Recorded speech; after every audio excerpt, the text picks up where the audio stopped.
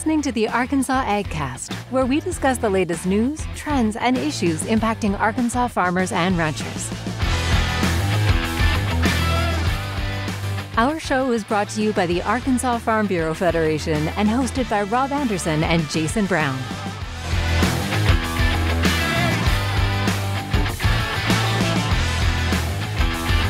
Alrighty. Hello. Good afternoon. How is everyone after, Robert, you feeling refreshed after a week off? It's hard to stay refreshed very long in this heat, though. Yeah. Well, you say that. People probably think I'm nuts. I'm wearing a vest right now. But it is. Hey, they've cranked it in here to keep us cool. The air is on in this place. I am here to tell you. So, but outside, very hot. Yeah. Record-setting temps, I think, this week and next. We may have the longest streak of 100-plus days in June. Yeah. If I didn't misunderstand the meteorologist. Well, that's something not to look forward to. Tell you somewhere else it was hot this week was in Rogers. We were nice. We were up there for the Southern Region Commodities Conference. Mm-hmm. This is a conference that brings commodities departments from farm bureaus all across the South, obviously. Mm-hmm. I think there were 8 or 10 states involved, and it rotates to different states each year. So generally speaking, the event goes, let's say 4 days, and it starts, so they do a half day of meetings and then a half day of They had a lot of fun while they were up there, too. Yeah. So I think some Top Golf was involved, but also tours like Tyson and things like that. So a little bit of fun, a lot of bit of learning. And apparently they dress very casually. You were up there, and there was some shorts. Yeah, I show up in my business casual. I got slacks on, button up, like ready for this meeting. I walk in, everybody's wearing shorts and polos, and they know how to do it. Let's just say I looked like the guy from PR and not from commodities. But anyway, I think that was thank you. I think that was that was more generous than that little comical bit deserved. But anyway, I think everybody had a good time, learned a lot. We heard a presentation, some staff from the Senate Ag Committee came down to talk about the Farm Bill. We heard some things. Several other experts present on dairy and other topics like that. Also exciting this week, we had our first appearance on the Vine. The Vine. KTHV. KTHV 11, the Vine. It was Tuesday morning, and we're going to be there on there again on June 28th, Tuesday morning. Yeah. It was a great, fun little thing we're doing. It's some education about Arkansas Farm Bureau first, who we are, what we do, and why we do it. But then, we're going to be doing some education on agriculture, showing some crops at some point, different things, quizzing the hosts. We had some fun. And but Jenny was on there the other day. She introduced the concept, showed our Filthy Farms videos, Filthy Farm Job videos. She did a great job, like I knew she would. I don't think I'm going to stand a chance of inching her out of that spot.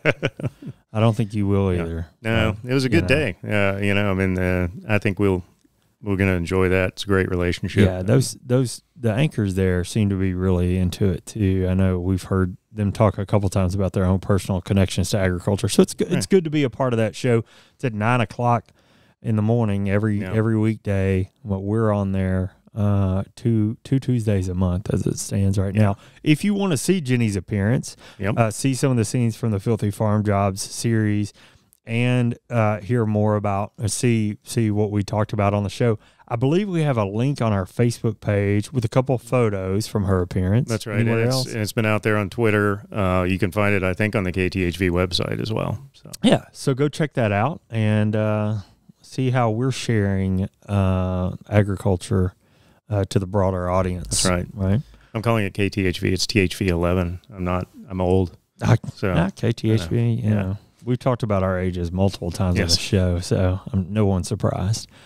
What else you got? Well, something we'll talk about a little bit more. This is Farmers Market Week.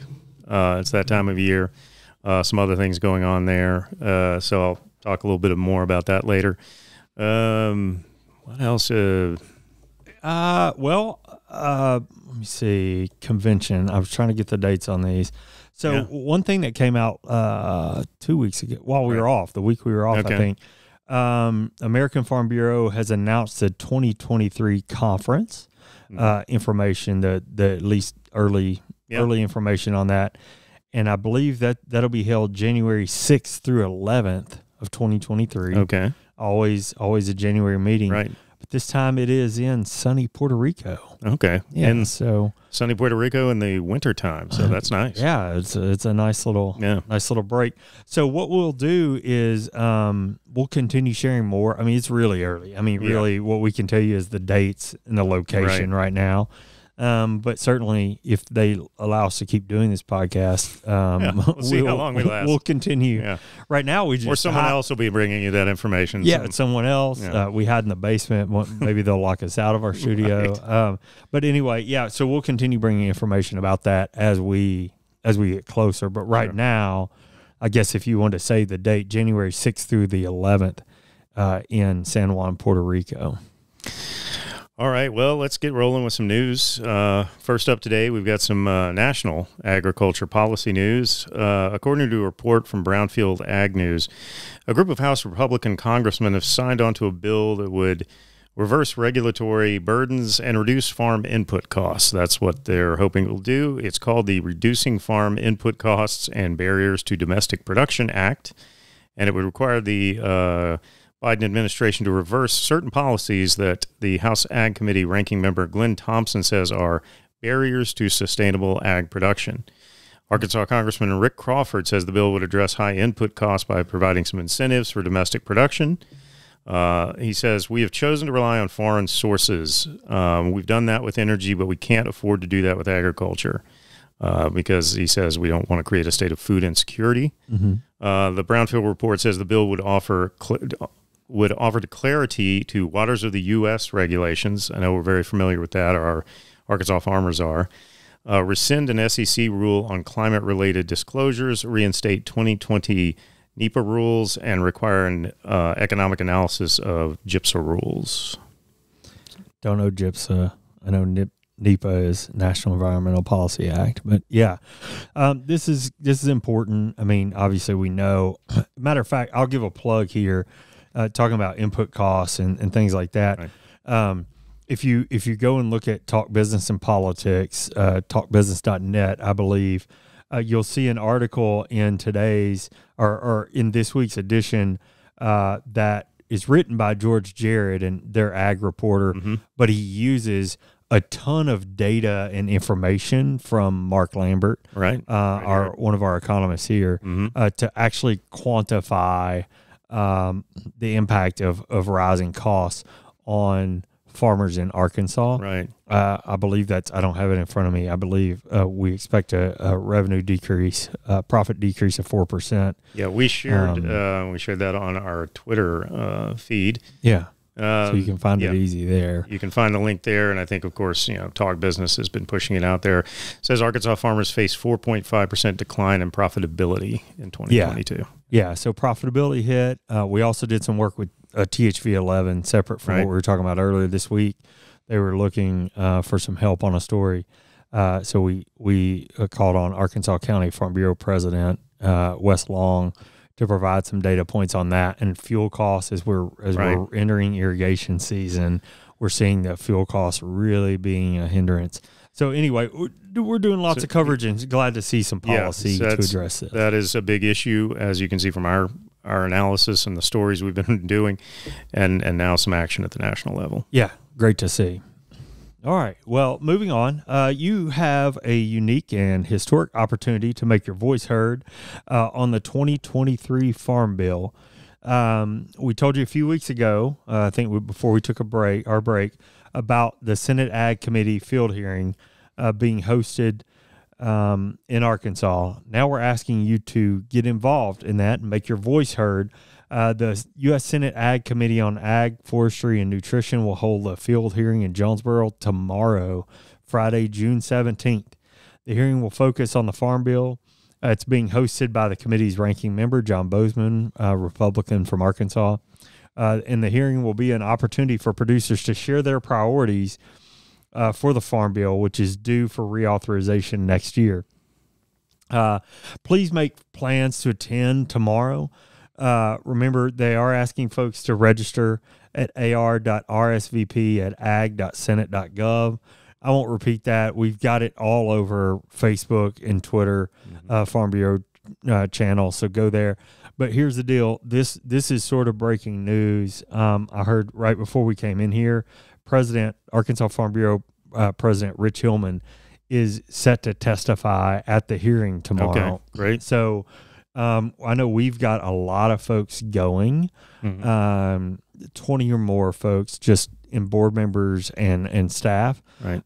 We're asking farmers, if you're there, please attend. It's in your backyard. It's an opportunity. This is a major deal. It's a rare opportunity. Well, I'll give you an example. Stanley Hill, our VP of Government Affairs, and I were talking this morning. He says, you know what, Jason, in my career, we won't talk about how long that was, but that's been. But he says, in my career, I don't think I've ever attended a field hearing before. I've attended hearings, in D.C. and so on and so forth. Obviously, at the state level, he says I've never had the opportunity to attend a field hearing before. So it really is. When I said it's unique and historic, it is an opportunity, and the whole purpose is to make the priorities of the Arkansas farmers known. Right.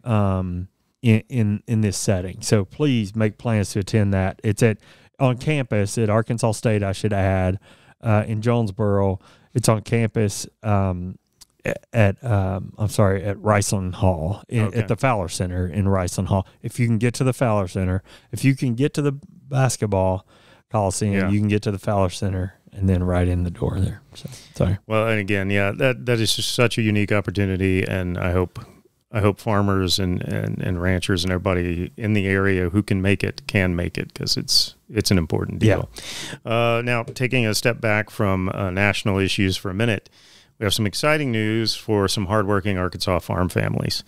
We have 8 district farm families that have been named in the 75th Annual Arkansas Farm Family of the Year program, representing the diversity of Arkansas agriculture, which, of course, is the state's largest industry. The district families will now be judged for the Arkansas Farm Family of the Year, and that will be announced in December. The district farm families of the year are, in the East Central District, the Lindsay family of Forest City, St. Francis County. North Central District, the Hayes family of Pleasant Plains, Independence County. Northeast District, the Smith family of Paragould in Greene County. Northwest District, the Hostetler family of Green Forest in Carroll County. Southeast District, the Young family of Poplar Grove, Phillips County. Southwest District, the Robertson family of Hope, Hempstead County. West Central District, the Honeycutt family of Arkadelphia in Clark County. And Western District, the Stobaugh family of Atkins in Conway County. Farm Family of the Year program begins each year with a selection of the top farm families in each county and culminates in December with the selection of the Farm Family of the Year. The Arkansas Farm Family of the Year will then go on to represent Arkansas at the Swisher Sunbelt Expo Southeastern Farmer of the Year competition. Arkansas has had 2 Southeast Farm of the Year winners, Brian and Nan Kirksey in Clark County in 2008, and the Willie Family Farms of Mississippi County in 2016. All families are judged on the farm production efficiency, management, family life, and rural community leadership. We'd be remiss if we didn't mention the sponsors of the Arkansas Farm Family of the Year program, which, of course, are Arkansas Farm Bureau, the Electric Cooperatives of Arkansas, and the Farm Credit Associations of Arkansas. Additionally, support for the program is provided by the Arkansas Agriculture Department, Arkansas Department of Career Education, Arkansas Press Association, and the University of Arkansas Division of Agriculture and the USDA's Farm Service Agency. Natural Resources, Conservation and Service, and Rural Development. I love long governmental agency names. Yeah, no doubt. But it's a great program, and congratulations to all those families. It's a big honor. Yeah. Good news, and congrats. Yeah, again, congrats to those families, and I know they'll certainly have a busy few months ahead as we continue that competition. Well, we know that farmers have a lot to be stressed about right now. Farm Family of the Year being one of them, if you're a finalist. But costs or contests, we got a lot of stressors. But Purdue has quantified those concerns in its Ag Economy Barometer survey. I thought we'd talk about some of the results from that survey. Higher input costs and input availability are the top two concerns reported by farmers in the most recent Purdue University CME Group Ag Economy Barometer survey, followed by the risk of declining crop and livestock prices.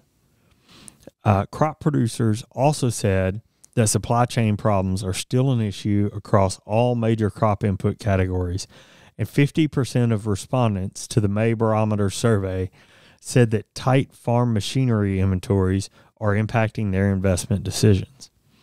Input price and availability risk were noted by more farmers as their top risk rather than the risk of declining commodity prices. It's virtually unprecedented. I'll say that again. Input price availability risk being noted by more farmers as their top risk rather than declining commodity costs prices is virtually unprecedented, and highlights the fact that ag producers face elevated risk across the board.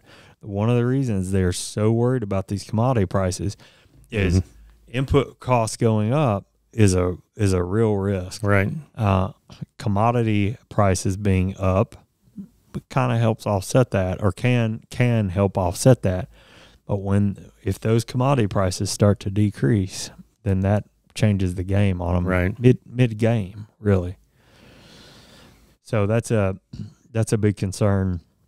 And interesting information coming out from Purdue University. It's the first time I've seen this survey. Right. So I'm hoping that we'll plan to keep an eye on that thing throughout the growing season. Well, on that somber note, I guess we're going to take a quick break. Yeah. We'll take a break from the news and learn how you can be a champion for your community. Something a little more upbeat. Your Arkansas Farm Bureau membership supports our work on behalf of Arkansas farmers, ranchers, and rural communities around the state. From youth leadership programs and academic scholarships to hunger relief and disaster support and much more. You can make a difference and be a champion for your community. Join today at arfb.com. All right. Well, a good example of how our membership helps support our mission is with the Arkansas MASH programs and MASH camps. Those are going on right now. We've been running out, checking those out, taking photos. We've supported this program for decades and continue to do so thanks to our contributions from the Arkansas Farm Bureau Foundation.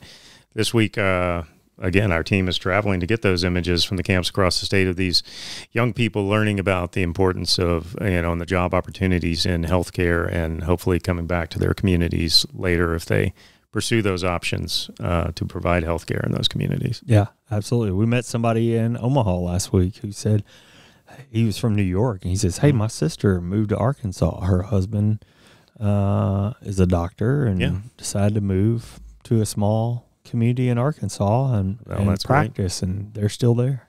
Yeah, and then hopefully the MASH program can is building more of those future small community doctors and providers. Summer means a lot of things to people. We were talking about the heat earlier.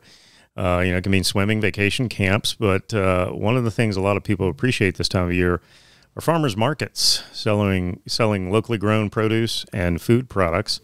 Earlier this week, officials with the Arkansas Department of Agriculture celebrated Governor Asa Hutchinson's proclamation of Arkansas Farmers Market Week, marking contributions made by farmers markets and the agriculture industry to the state's economy. At the event, Arkansas Secretary of Agriculture, Secretary Wes Ward, said farmers markets made locally grown produce and food products more accessible to all areas of the state, including the urban areas. We continue to see these farmers markets grow and be successful, Ward said, which is great for our local producers and our industry as a whole, adding that it helps provide local, healthy food options. Tuesday's proclamation took place at the St. Joseph Center in North Little Rock, which operates a market selling its own food and goods. Originally founded as an orphanage in 1908, the center now operates a 63-acre farm. They also offer classes and workshops on sustainable farming practices. On top of that, Governor Hutchinson has issued a proclamation of June as Dairy Month in the state. He did this after a meeting with dairy farmers at the state capitol yesterday. On hand for that event were Grace Pepler and her mother Ruth, who run Dogwood Hills Guest Farm near the Buffalo River. We've also done a video on the Peplers and their farm. They offer guests a hands-on experience milking and caring for cows. Grace Pepler says visitors from across the country come to their farm to experience the dairy industry up close.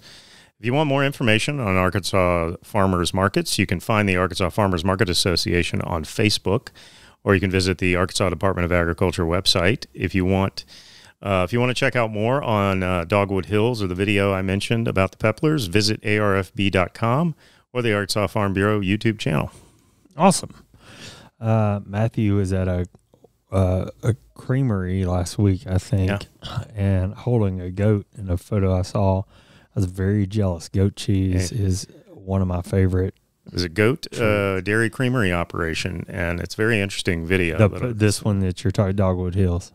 The White River Creamery. There's a lot of these interesting places in Arkansas providing these a little bit of mix of agritourism and local food products. So. Yeah, that's very cool.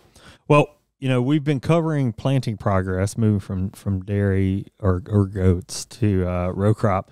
We've been covering planting progress each week in the state. We'll continue doing that, but we are. We'll continue giving crop updates, but we're going to call planting complete. There are a few acres left, but those represent really 5% or probably less for the entire state. So we're going to turn our attention to crop progress and health. We are currently working on videos for crop progress as well. So what I'll give you is some really concise statistical information probably. But if you're interested in the next few weeks, look for videos from us sitting down with the likes of Jeremy Ross, Jared Hartkey, Bill Robertson, Jason Kelly, the crop specialists from the division, and to give more in-depth sort of guidance and recommendations. Right. But for now, 75% of the corn and cotton crop is rated good to excellent. There are some acres reporting fair or even poor condition, but both crops look good for the state on the whole. 80% of the peanut crop is reported to be good to excellent condition as of this week. 75% of the rice crop is rated good to excellent, and the soybean crop reports nearly 85% of that same good to excellent rating. 65% of the livestock population is rated as good to excellent. And of note, none of the alfalfa hay crop rates as excellent, and only 58% of the crop is reported as good. We talked on the last episode, I think, about hedging a less than quality hay crop. That was when Brian co-hosted. We're continuing to see challenges according to the USDA report in that hay. So go back to the last episode 2 weeks ago and listen to some of the tips that we shared. If you're concerned about your hay quality, if there's a certain metric though that you'd like to hear us report on each week that wasn't included here, then please let us know in the comments. We'd be happy to include that on the podcast. And our weekly reminder that farmers remain incredibly busy.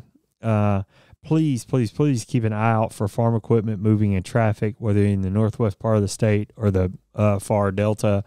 That farm equipment moves in traffic in a very different way than our vehicles do.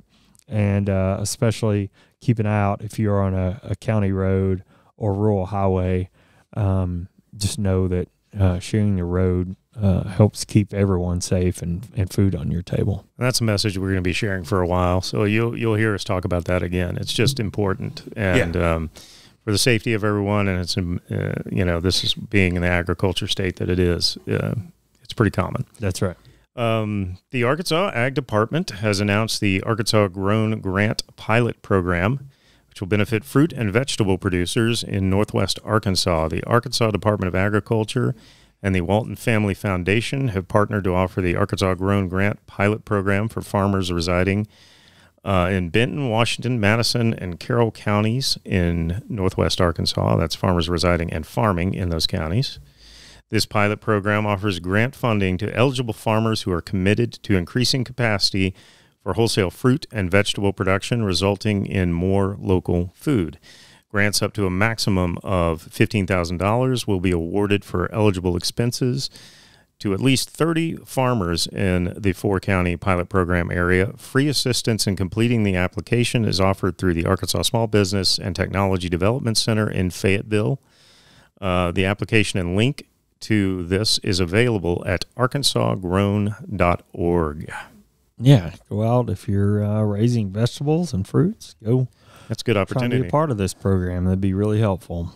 Well, it wouldn't be a podcast as we come to the end of the news without Mr. Pistol's This Day in History. Did anything as important as this podcast happen on a day in history? And or how sad was I think it was pretty no sad news today. That's a good thing. Yeah. It wouldn't be a good kickoff to summer if we didn't have a little summer related news. Okay. All right. I like it. June 16th, 1884. Okay. Wow. The first roller coaster in America opened at Coney Island. Wow. That Coney Island had the first roller coaster in all of America. In all of America. Okay. In 1884. I mean, Yeah. I don't know about you, but I would not want to get on that thing. No doubt. I did one time. I think they called it the Zip and Pippin at Liberty Land in Memphis. That thing was wooden and janky. Last wood roller coaster I got on, I swore I'd never get on one. Yeah, it hurt. Today is also Phil Mickelson's birthday. Okay. So Some controversy Yeah, there. you're throwing in a Phil controversial Mickelson. figure now. You know, Thank you. I didn't say I wouldn't be controversial. I just said I wouldn't be I like that. a downer. The PGA has told Mr. Mickelson no thanks. Well, there you go. All right. All right, we want to turn this into a golf call-in show because we can get some comments on it. I bet we can. All right. Well, thanks for sticking around. That wraps up the news for this week. As always, we appreciate you tuning in to the Arkansas AgCast, whether it be on video here or later on in the audio version. We're grateful for you taking the time to watch and listen. Quick editorial note.